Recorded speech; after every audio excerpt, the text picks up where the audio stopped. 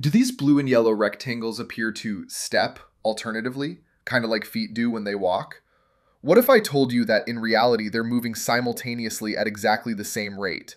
Don't believe me? Try this. How about now? Your brain guesses motion speed from edge contrast. High contrast at an object's edges makes motion neurons fire more, so it looks faster. Low contrast makes it look slower.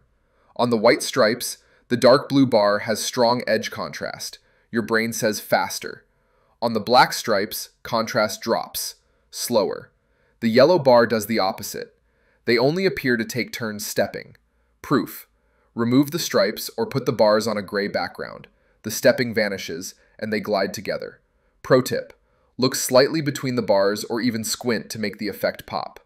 Bottom line, your visual system uses contrast as a speed shortcut. Great for survival, easy to fool with clever patterns.